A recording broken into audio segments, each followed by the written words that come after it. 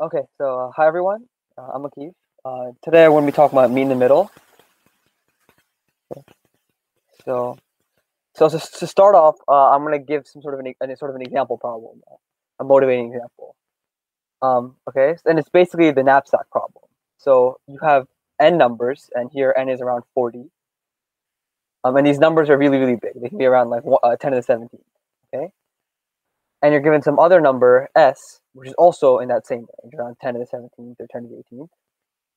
And you want to know, can you pick a subset of your n numbers, of your AIs, such that they sum up to exactly s? Normally for CP, when you do a knapsack problem, you have this DP where you keep track of all the sums that are possible, all the way up to your maximal possible sum, and you just keep on throwing numbers onto it as you for each number in your array, right? And you see what numbers you can make.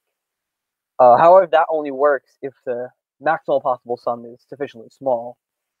Here, it's not, right? As I said before, S can be 10 to the 17, 10 to the 18, right? So we can't do this DP. Okay? So first I'm just going to give the naive solution, just so you guys fully understand what the problem is and see what's happening. And that's just to brute force and try all possible subsets, right? So you want to try all possible subsets of our n numbers. There's 2 to the n such subsets. And for each of the subsets, we can just loop through it and sum it up and compare it against S, right? And to actually do this checking, we can use bit masks. So you can see the code on the right for this. We loop over all masks from 0 up to 2 to the n, from 0 up to 2 to the n. And for each mask, if that bit is set, right, the ith bit is set, we take AI. And then we check finally if the sum is equal to S. If it is, then we're good. And if we never find anything like that, right? However, as I said before, there are 2 to the n such possible subsets. So this time complexity for this is going to be n times 2 to the n. And for 4D, 2 to the n is way too big. It's like, what is that? That's a trillion, right? Yeah. 2 to the 40 is a trillion. That's way too slow for us. Okay? So this naive solution doesn't work once we hit like n equals 40.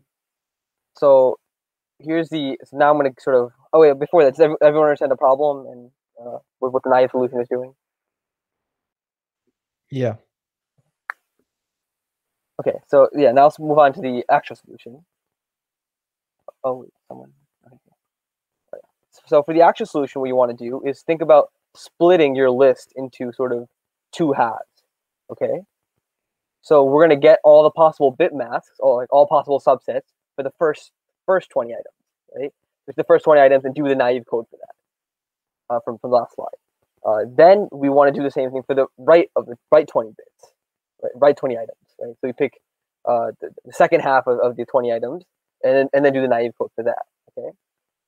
So when we do the naive code for the left half, what we're going to do is each sort of iteration of each bit mask, right, of the naive code will give us a mask, obviously, but it'll also give us a sum, which corresponds to that subset. So for that subset, what is the sum of the items in the subset?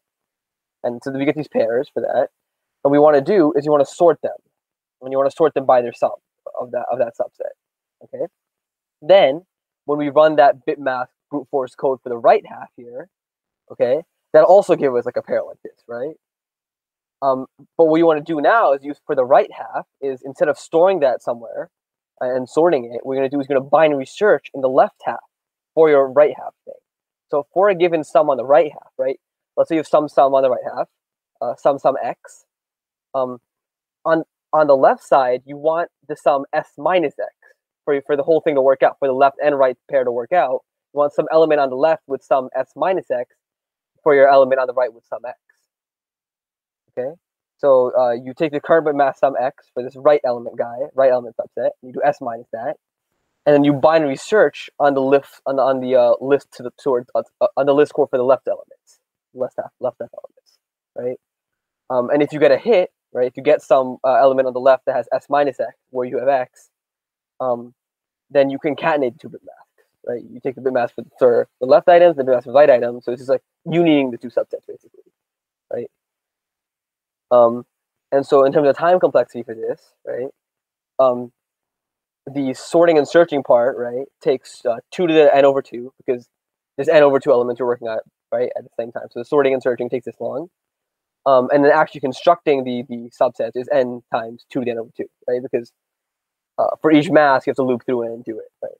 However, the nice trick here is that log of 2 to the n over 2 is just the n over 2 comes down. Then it becomes n over 2 times log 2, which is a constant again. So the entire running time is just n times 2 to the n over 2. And here, n over 2 is like 20. So now we have 20 times 2 to the 20, which is like 20 million, which is completely fine, but much less than a second, opposed to the trillion operations we had before. So we've sort of cut the running time down in to the square root of what it was before. Okay. I'll show you the implementation real quick now, and then I guess I'll wait for questions. So hopefully the implementation will clear up any sort of questions you have, maybe. Okay. So first we look at n and we divide it into a left half and a right half. The reason I can't just do over 2 is because you might have odd and even cases. So I like just specifically explicitly make the left and right, so they add up to n. As I said before, we do the whole naive brute force thing for the left half. Then we, as we did exactly as we did before, we loop through for the left half items, and if we have that in our subset, we add it to our current sum. And then we say, okay, for these left half items, we have the option of taking this sum and that corresponds to this mask, this subset of items. And then we sort it by their sum. And then now we go and do the naive brute force solution for the right half here. And same thing here, we loop through those items and take them and add into our sum. Except here, we're not adding it to our sum, we're subtracting it from our desired sum. So we say, at the end of the day, we want to have the sum equal s, right? And sort of each item we take saves us AI away from that, right? So we subtract it out.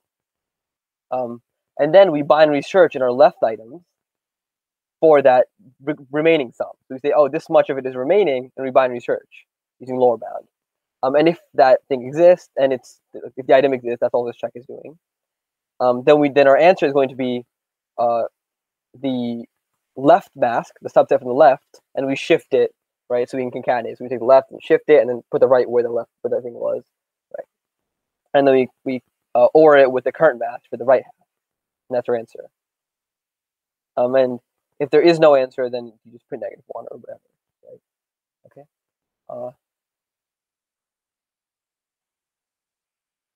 Any questions or things that are confusing?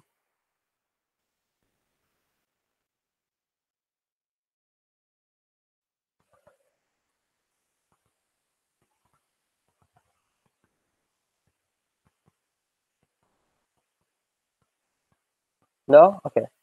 Let's move on. Okay. So that was the example problem. But most meet in the middle sort of problems or solutions follow the same basic pattern as that solution. The idea is when you're trying this like some sort of brute forcey approach, and that brute forcey approach is like just too slow, right? So what you can do, the idea with meet in the middle is maybe you can cut your input for that brute force solution into half. And then you run the brute force solution on each half independently. Then you can try to reconcile the two halves, the two sort of results of the brute force solutions. And the hope is that using some sort of data structure algorithm, you can reconcile these two halves in less than n squared time. N in this case not being the original n, but in this case when I say n, I mean the size of the brute force solution, the returned value from the brute force solution, whatever that is. And so if you can sort of reconcile those two halves in subquadratic time, you'll have saved some time over your original brute force solution. In the last example problem, right, this sort of data structure algorithm was sorting and then binary searching, right? So that was n log n, that solution. So then the final thing became your brute force result, which is 2 to the n over 2, right, or square root of 2 to the n, and then that times log of itself. And that was fast enough in that case. Okay. Everyone see how this applies to what we did before? Yep. Yeah, so that's pretty much it for like actual material, I think. from now for the rest of it, I'm just gonna be just doing a bunch of problems, just so you guys get familiar with the way of thinking for mean and middle. And yeah, okay, okay. So this first problem sort of is similar to the last one and builds off of that, I think. So we have two people, Alice and Bob, and they work at a museum. Okay, and for this week, there's 20 shifts at the museum. Okay, and n is going to be less than around yeah, so it's n shifts where n is less than 20. Okay? And at each shift, at least one person must work. So either Alice can work that shift, either Bob can work that shift, or maybe both can work that shift. Okay. And Alice and Bob, they like working at the museum because they like history. So they gain some amount of happiness every time they work at the museum, every time they work some shift. Okay. So for the ith shift, Alice gains some AI happiness if she works. Okay? And AI is maybe some big number like here, 10 to the 15. And for that shift, if Bob works, he gains BI happiness for the ith shift. Okay. And the question we were asking, can you see the bottom? Okay. The question we're asking is, how many ways are there for both guards to get at least H happiness? So you have to figure out some sort of assignment of people to the shift. So for the first shift, either Alice, Bob, or both. For the second shift, do some other configuration. For the third shift, do some other configuration. So in totality, across all shifts, how many different ways are there under the condition that the total happiness across the entire week must be at least H for both Alice and Bob? Okay. Everyone get the problem? And I guess we'll leave you guys a couple minutes to think about it.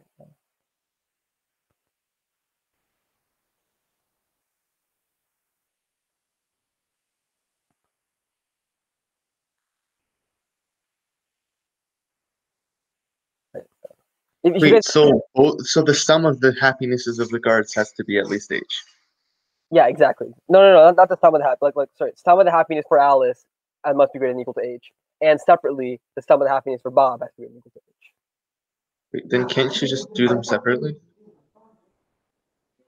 How? Well, they're not independent, right? Because if Alice doesn't work, then Bob has to work, right? And vice versa. Oh, you're right. Yeah.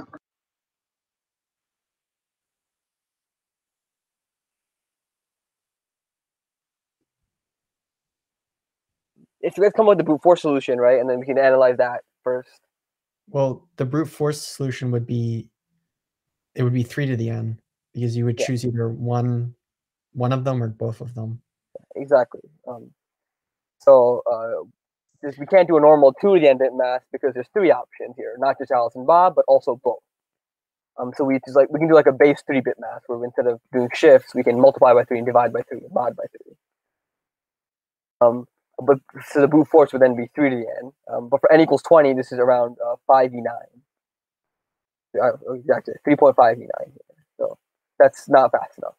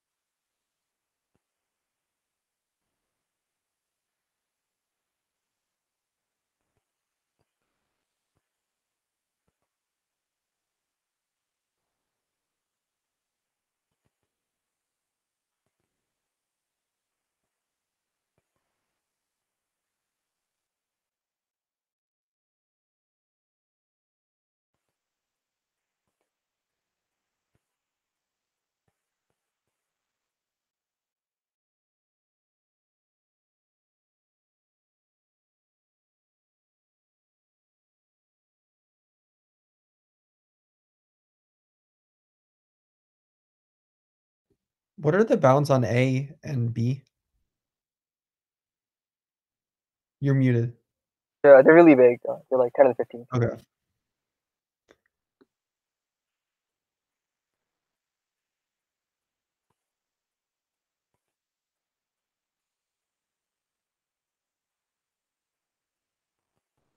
right? So this is the meet in the middle presentation, right? So think about if you like break the input in half, right, and then do the brute force separately. What happens then, right? How does like the reconciliation part look like? The meeting in the middle, that part looks like. That's where the name comes from.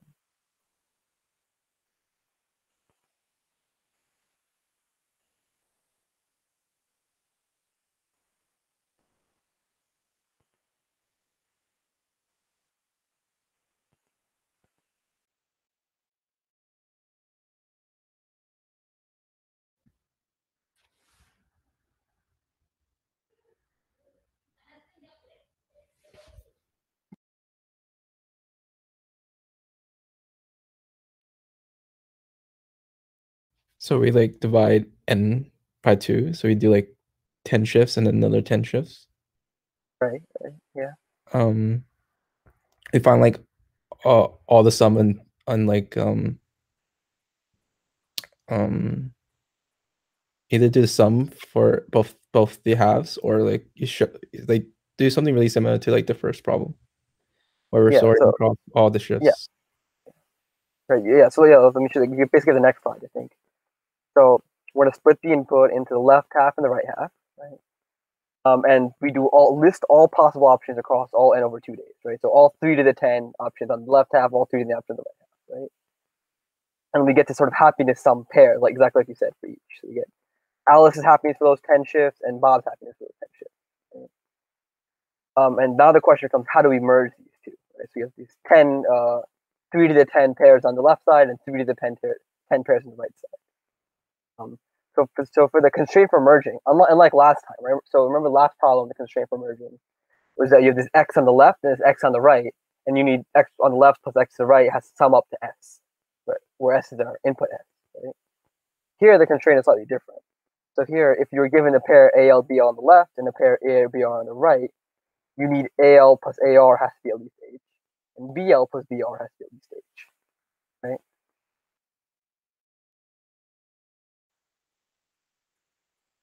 Okay, this is really stupid, but 2D sec tree? Not 2D sec tree, but you have half the solution, I think.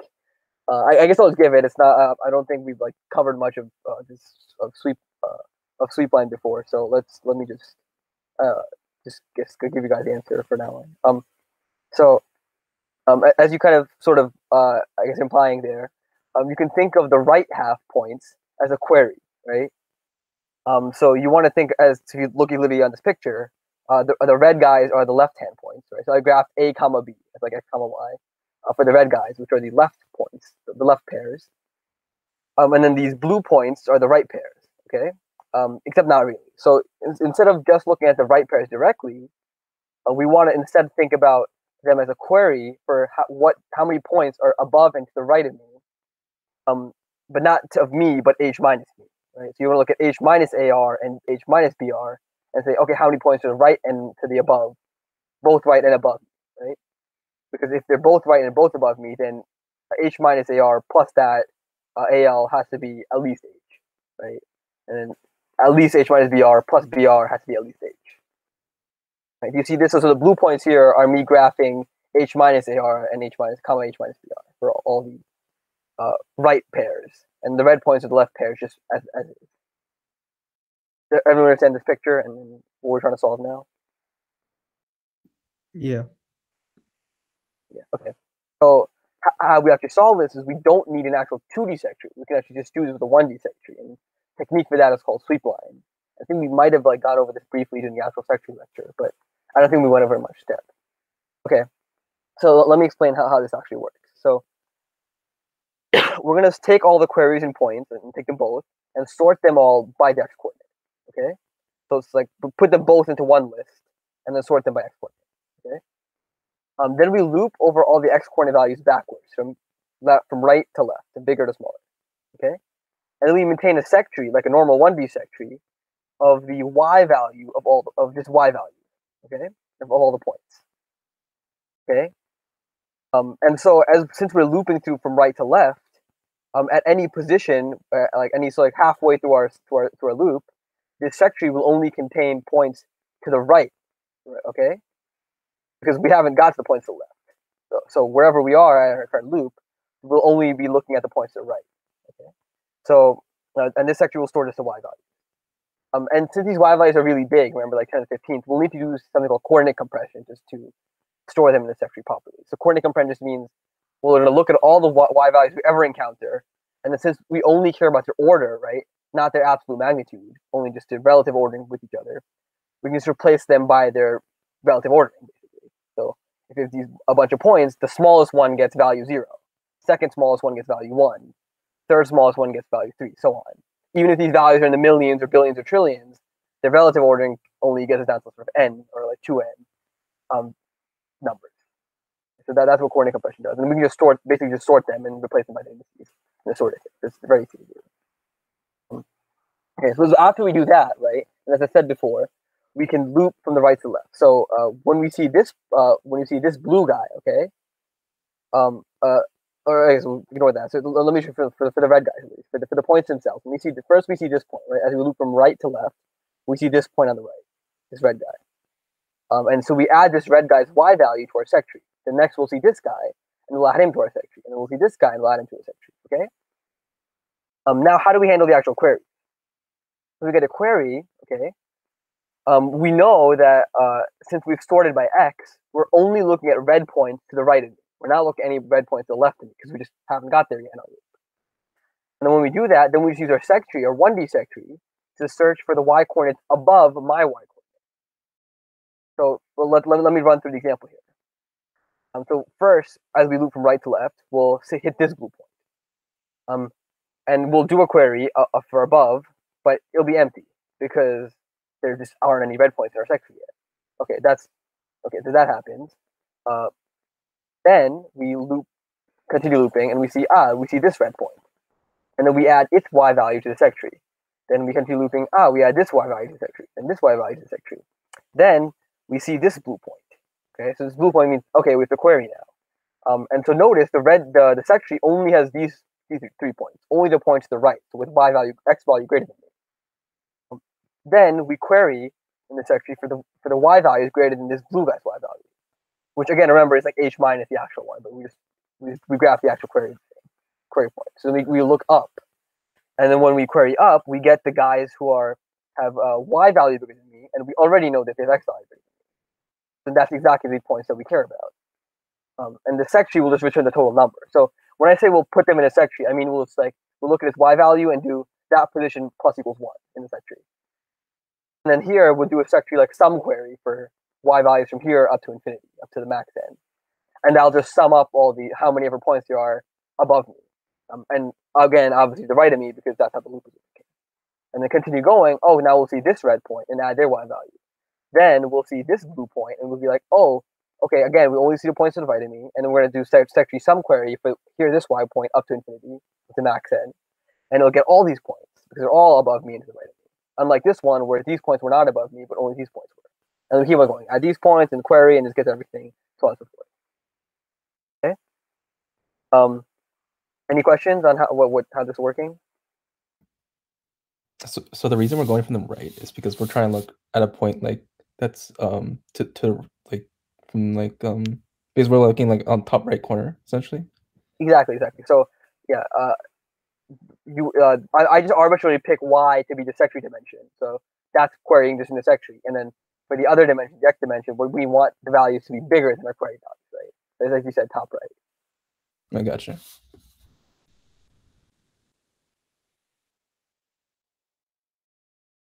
Okay.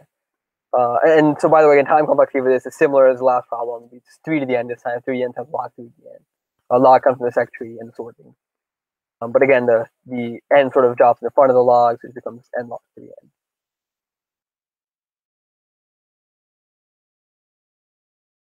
Wait, what? N log 3 to the n? Yeah. Oh, wait, that's just wrong. You're right. It's n 3 to the n. I don't know where that happened. My bad.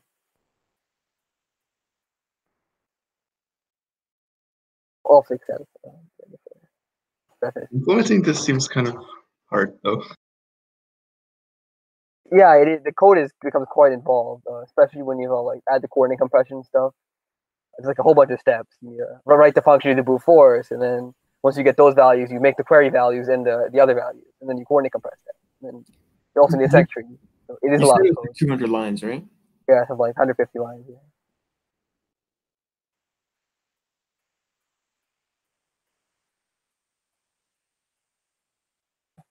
I don't have the code in this presentation just because of how involved it is. There's no point going over all the details, but if you want to see it, I can show it to you at some point, or like look at the editorial. So it's like don't look at mine. Actually, look at like I'll put the link I think in the presentation, then you guys can go and see like the top scores code. I'm sure it's better than mine. But right after this, we have a question which has very, very short code, which will be nice, I guess. So I guess if no one has any more questions, I'll move on.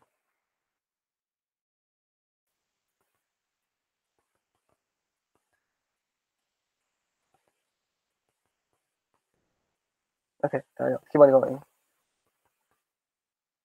Okay. The next problem is called make them similar. I think it's from an ed round. So you're given n numbers here, and n is like 100. These numbers are like less than 10 to the 9th. Specifically, they say 2 to the 30. It's not less than equal to Joe, I think, by the way. It's like less than specifically. Less than equal to 30 minus 1. Okay, but anyway, yeah. So it's specifically, I think it's actually just less than 2 to 30. Okay, but we want to choose some. If you choose some integer x, we define this operation, which lets us construct the second array bi instead of ai, construct array b, where it's just the XOR of x with all the numbers in a. Okay, so for any number x you pick, you can just pick a number x and then now XOR that across with a, and that gets a new array b. Okay. And we want to pick an element x such that this b will have the same pop count across all its elements. So if you look at some element in B and count the number of 1 bits in that, that should be the same across all elements in B. So that's not going to be true for the array A. We want to hope to pick some element X, such that when you do that, that array resulting array B will have this nice condition.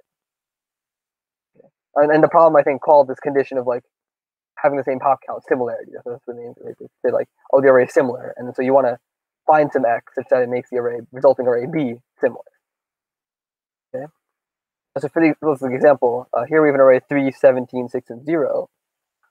These first 3 elements all have pop count 2, but this last element doesn't, right? So they have different pop counts. It's not a similar array. But if you pick x equals 5, you get this B array of 6, 20, 3, and 5 after just XORing 3 XOR 5, 17 XOR 5, 6 XOR 5, and 0 XOR 5. And then if you look at the binary representation, they all have 2 set bits. And that's a similar array, and that's good.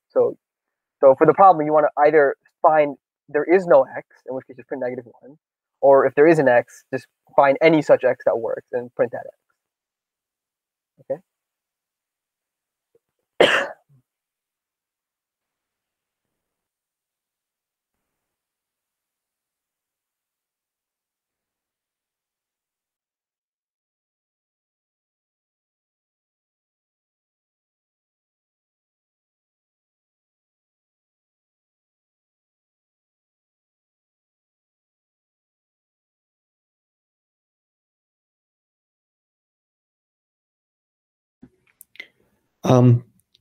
Could you split it into 2 to the 15th? Yeah, that's exactly it. Yeah, you want that's the sort of it. You want to split not based on n, but you want to split based on the actual max AI. And you kind of like you test out all possible x's, so that's like 2 to the 15th on one half, and you store that in some like hash map or something, or some map or something. And then you do the other half, and then you pick like some number between 1 and 30, and then you try to find such that all the bits, such that pop count is equal to that number. Yeah, that's exactly correct. Yeah. Okay. So yeah, let's go over it again what David said. So if there's too many x's to choose from, you just try all of the x's. So you want the left, right, and left and right 15 bits independently. So the left half of x and the right half of x. And we're gonna iterate over all possible pop counts for the final answer, right? So B can have like the final answer for B can be like, oh, 2 bits drawn for everything, or 3 bits drawn, or all the way up to 30, right? I'm going to call that P from now on. So for each possible XL, right? So out of all the 2 to the 15 XLs, you want to store the B array, where here B is not the full B, like full actual B, but it's the pop count of just the left half of A. Again, the left 15 halves of A, XORed with the left 15 halves of the X you're trying, right? So you're trying 15 bits for X, and you XOR the two, and then you see, okay, what pop count will that give me? Say you do the same thing for the right half, right? Except this time, instead of storing it in a hash table, you sort of want to search on it. So you construct this array B again, where B is this pop count of the right half of X that you're searching, that you're like looping through, and then with the right half of that A value, the current AI. But here you don't want that actual value. You want your P minus that, because if you want at the final position, you want like, oh, B should have at the end, I don't know, 10 bits on, right, set at the end, and you say, okay, here for this X value at this position I, for the right half, I'm getting 7 bits on. Then my left half counterpart at this position I should have 3 bits on. So for that position I, you say, okay, P minus the XOR for that AI, right half AI, right? So time complexity wise, what will this be? So it will be log of max n, because you want to loop over all possible P, right? Times the square root of max n, because that's 2 to the 15 here, right? Which is 2 to the 30. And then times n to actually construct the BIs for each of these guys. And then also to like do the hashing and searching, right? So that's, in this case, it comes out like 10 to the 8. That's 100 million. And that's nothing fast enough. And so let's look at the code. Right. So another thing I should probably mention is that in the code, I don't use a hash table. Funny story, when I first coded this, like during the ed round, I did use a hash table, and I spent a lot of time writing my own sort of hashing function and stuff, and it got really annoying. But because I did the exact same analysis I did in the previous slide, I thought that, oh, okay, we need 10 to the 8th. If I add an extra log factor, that'll be like 30 billion, right? 3 billion, right? Which is too slow. However, what I didn't realize what the editorial had afterwards is that you can just when you're searching for in the hash map, right? In the tree set, right? Tree map for with a vector, 99 for like a vast majority of the time, the comparison will get early. So if you have this 100 element array, you have this map of 100 element arrays, the tree map, and you're searching for it in it. When it's at some node in the balanced binary search tree, as it's searching for it, it'll get cut off very early on. So when it compares these two vectors, right, of 100 elements, after the first few elements, almost certainly the comparison will be over, right? So instead of this hash being n here for this thing, it will basically replaced by another log max n, which is about the same. So it's actually kind of faster than the hash solution that I had, which is interesting, I thought.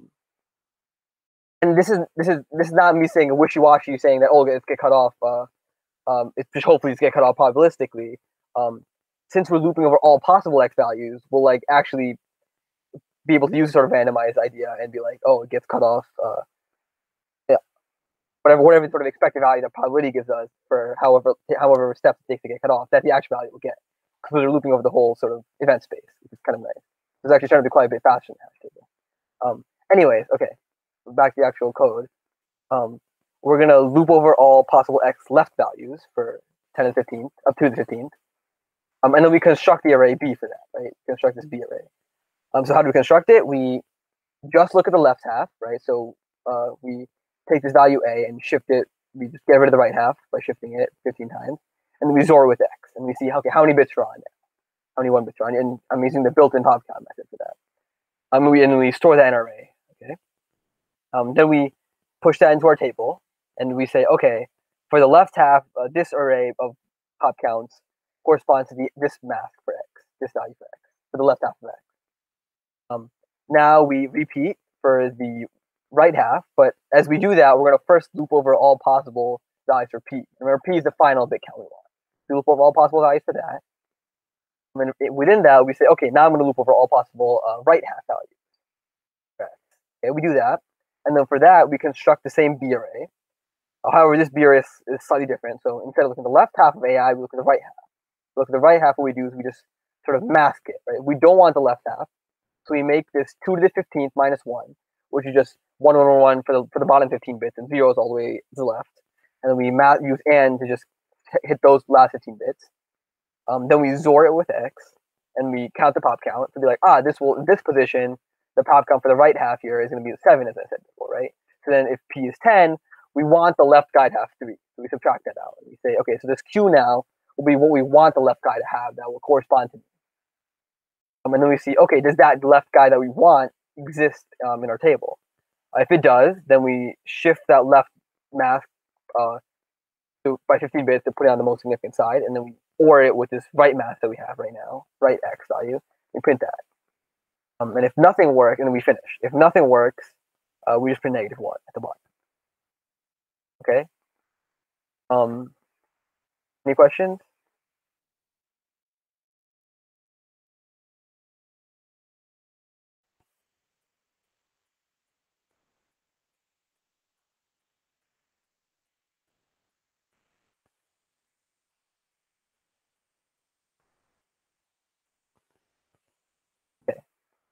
Something I should mention like nomenclature, terminology.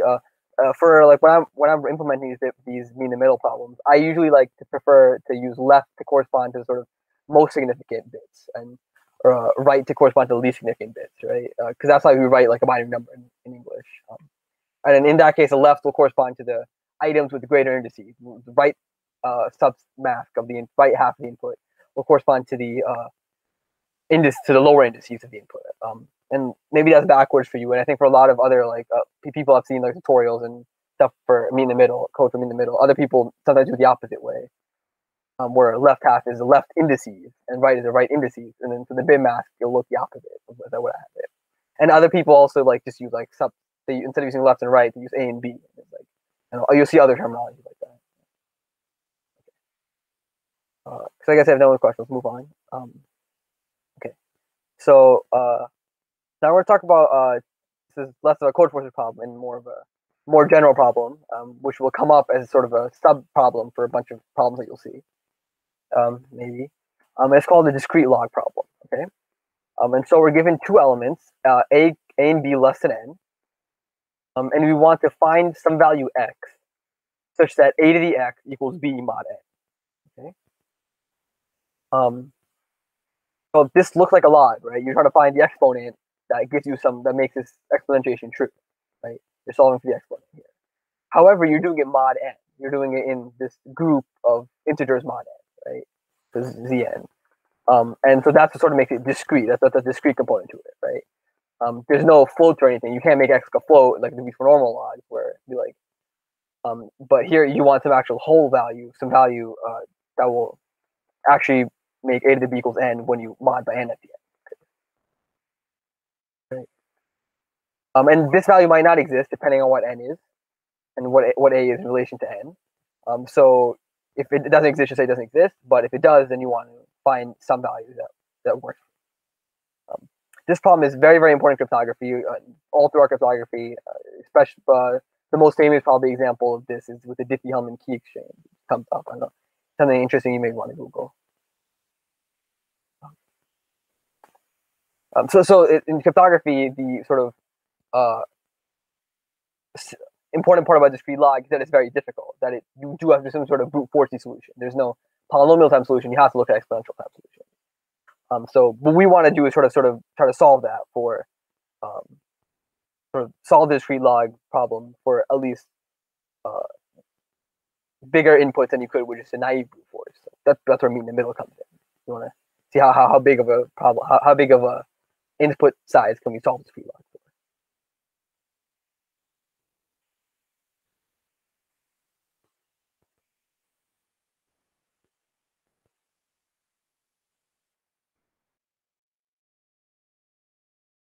Again, the problem, the solution is not very obvious, so any observations would be nice. Build up to the answer. Isn't there like at some point, I forget the exact number, but at some point a to the x repeats itself I guess after n times, at least n times, it's going to start repeating. Right. So it's after, so the exponents mod n go mod phi n. So if you look at the Euler-Toshin function, right, a to that Toshin function of n will be 1 again. So I'll start repeating at that point. But a calculating Toshin function is not easy. It requires factorizing n. All right. And b doesn't really help, because take the example n is a prime, right? Then the Toshin function of a prime p is going to be p minus 1. So, you didn't save much at all in that case, right? And the primes are probably the most interesting case, by the way. If you're composite numbers, there's other things you can do to sort of reduce it down to a prime case, and it's called Poling-Hellman thing algorithm, where you can sort of factor it out and then reduce it now the prime case, and sort of analyze that and build it back up. So the algorithm we're going to cover now works for all cases, but the prime case is really the most interesting one. Yeah. I mean, in that case, couldn't you just like probabilistically check if n is a prime? Well, no, as I said, I'm saying even assume it's a prime. You don't have to assume it's a prime, but I'm saying even if you assume that it's a prime, right? That's sort of the worst case for you, because then the Toshin function thing doesn't help at all, because the phi of prime is just p minus 1. So you haven't saved, your search space is 99% as big, right? You haven't saved anything.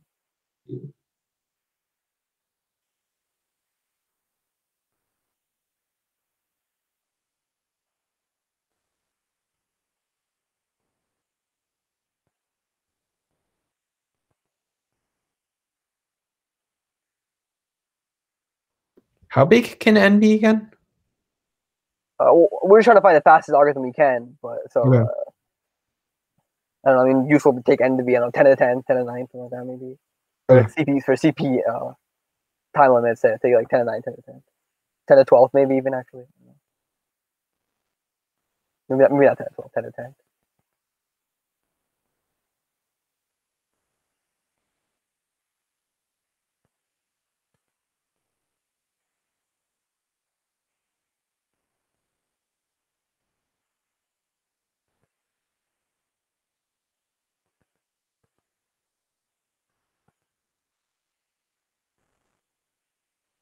Yeah, so the critical point here is to figure out how you want to break up the input, basically input size into what like manageable chunks, really smaller chunks. Wait, so we assume that like n is, let's say, like 2 to the 256, and we have to break it into like smaller chunks to make it work. It won't work for 2 to 256. This is, as I said before, it's still a brute force exponential solution. Okay. It's as we doing for all the previous problems in this presentation, we just get like a sort of factor of 2 saving on the input size, right? Basically. Okay. It's some like some sense have the input. So. Anyway.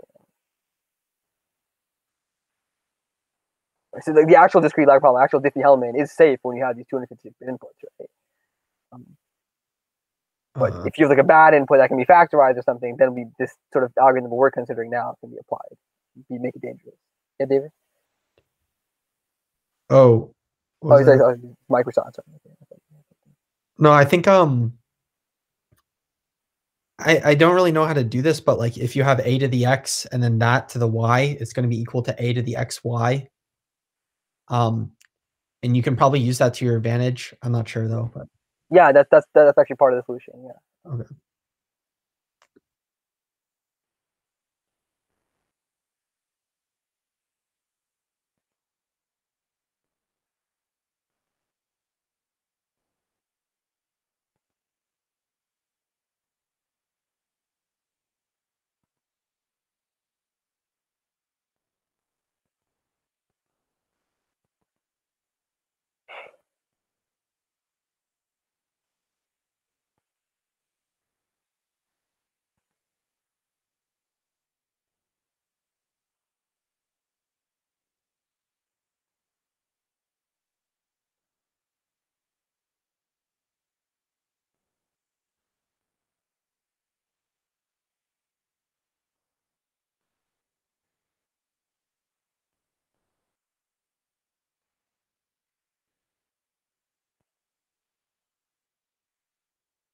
think about how we broke up the input space in the last problem. The sort of search space that the input gave us. Let's see if we can apply it here. Divide x in half, maybe? Well, there's no x here. Right. Although there's an x, but you don't know, the whole point is you don't know the x, right? Yeah. But, well, I mean, I guess we didn't know x in the last problem either, right? So that's kind of maybe on the right track, but I guess be more clear on what you mean by dividing in half, because that's the whole point I'm trying to get at. How are you going to divide in half?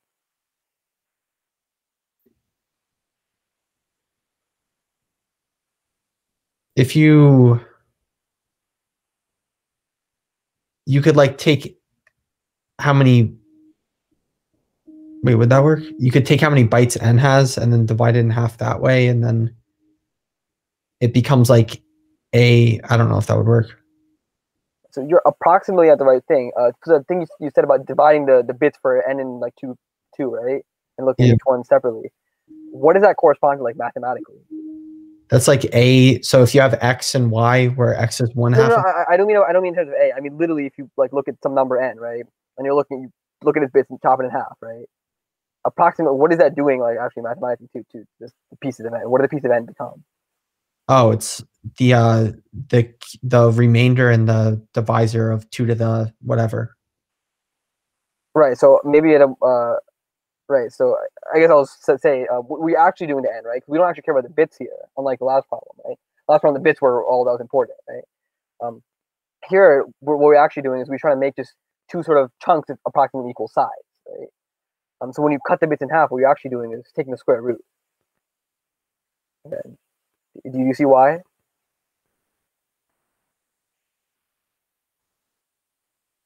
So, well, yeah, how do you determine like what chunks to split it up to, though? Right, that's what I'm saying. So, if anything you do with the actual bits, that's going to be sort of not exactly evenly cut, right? So if you have more bits to the left, less bits to right for n, right? When you're cutting it up, that doesn't give something an even split. But if you just cut it up into square root, right? So when I say so I mean literally square root of n. So you can think of like n being like 2 to the k, right?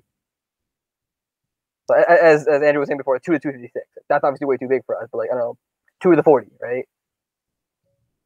So here then one chunk will be 2 to the 20, and the other chunk will also be 2 to the 20. Like, but n doesn't have to be power of 2, so in that case, it won't be like splitting up the bits literally, but you'll still be like taking the square root in that sense. Wouldn't the square root be not like a whole number though? In some cases. Right, sure, but you try to even if you can. So you do like the ceiling of the square root. You try to get even if you can. Right? Yeah. So we cut into square root. That's the idea. So yeah, let me just sort of start giving the answer. So we're gonna look at n, and we're gonna take the square root of it, and take the ceiling of square root of it. Okay. And then we're going to write x, similar to what David was saying before, I think, but maybe slightly different. I think. Write x as I times m plus j, where I and m are both less than I and j are both less than n. So x is going to be in the full sort of x can be in the entire search space of n, right? But we can sort of split into two pieces that are each less than square root of n, I and j, and write I times m plus j. That as I and j run through m, run through 0 to m, I times m plus j equals x runs through the entirety of 0 to n. Right. Then the equation, instead of looking a to the x equals b, looks like a to the im plus j equals b. And then we can sort of split this up into a to the im times a to the j, and then divide by a to the im. And then so we get a to the j equals b times a to the negative im. Right? Then we can factor out the I on the right side. This is what David was saying before. And then we get a to the j equals b times a to the negative m to the I. Right? So what we want to do now is we can be like, okay, I'm going to compute all aj for j is 0 to m, and I'm going to store in some sort of table, hash table, tree set, whatever, some sort of lookup table. And then I'm going to do the same thing for the right side. So the left side here, right, are all the I values from 0 to m, and it's a to the I. Sorry, a to the j's. All the j values from 0 to m, and we look at a to j for the left side. Now for the right side, we're going to look at, okay, I'm going to loop I from 0 to m, and I'm going to take this a to the negative m, so 1 over a to the m, and then raise to the I. And then I'm going to multiply that times b. And then if this thing works, if this discrete log solution works, these two values have to be equal. So I'm going to take this right value and then search for that equivalent left value in the table. And if we do find something, then we print out, for the answer, we print out I times m plus j as x. And if we never find anything, then we just print out -1. Right? So the time complexity of this will be OM for this first step, plus n over m for the second step. Or I guess like for the sort of, yeah, for the second step, right? But here n here they look the same because m and n over m are the same because I picked m to be square root of n, so it's just O squared of n for the entire thing. By the way, this algorithm is called the baby step, giant step algorithm in cryptography. Any questions? I could do an example or something. Pretty OP. Yeah, it is.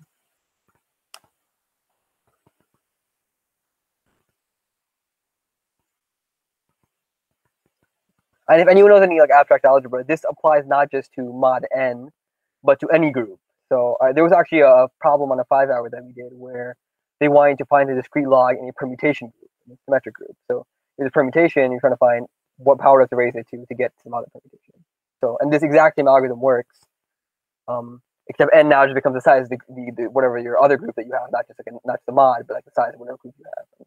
The exact same algorithm works for like the permutation. Oh, and by the way, one other thing I should mention for implementation is that here, when you're calculating this, right? How do you check if it works or like doesn't work? So if you can't get the inverse of a, then you fail, basically, right? If a doesn't have an inverse in mod n, then you fail. But if it does, you take the inverse and you use your PAL mod, your binary exponentiation, to take that 1 over a and raise that to the m. And then after that, that's all you need PAL mod for, binary exponentiation. Other than that, you just multiply sequentially. So you start with 1, and then you multiply by multiply by a again, multiply by a again, multiply by a again, and you get your a to j for all j. So you keep on multiplying sequentially, and throwing that in your table. And then same thing over here. You start with b, and then you keep on multiplying by 1 over a to the m, which I've calculated with binary exponentiation. You take that value and keep on multiplying. Start with b, multiply, search, multiply again, search, multiply again, search, and so on. Okay.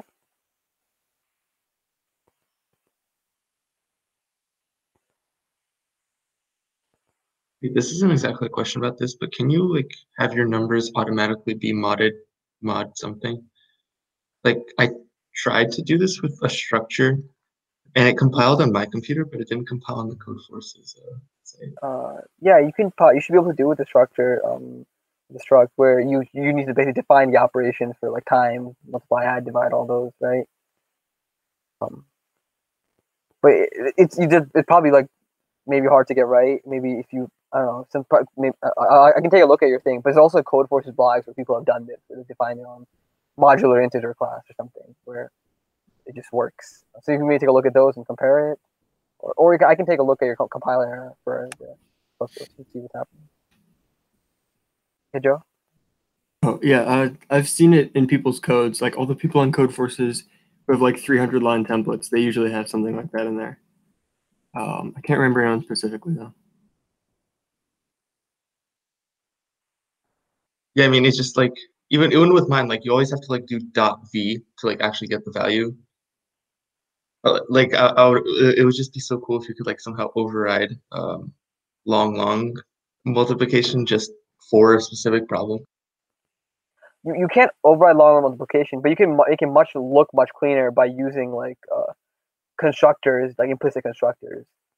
So and then like make your operators also work on like one of your struct and then one of an LL or an int. So you can make it like look much better and like, feel much more like natural rather than having to keep on like calling functions or keep on constructing again and again.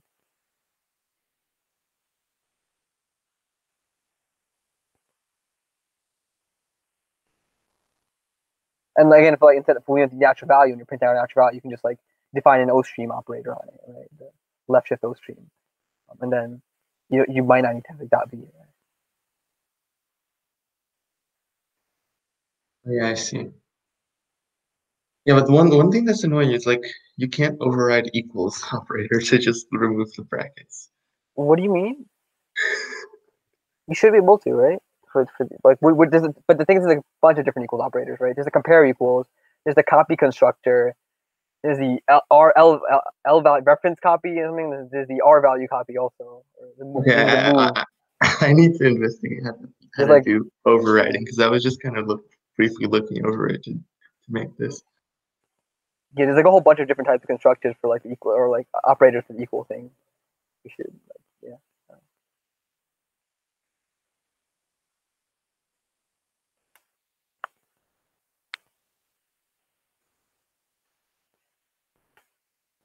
Okay, I guess that's it. That's all for the presentation. Thanks for coming. And here's a link for the problem. Yeah, thank you. I don't think I don't have the third one on there. Oh, there was a third one. The third one is discrete log. Okay, thanks for coming. Bye.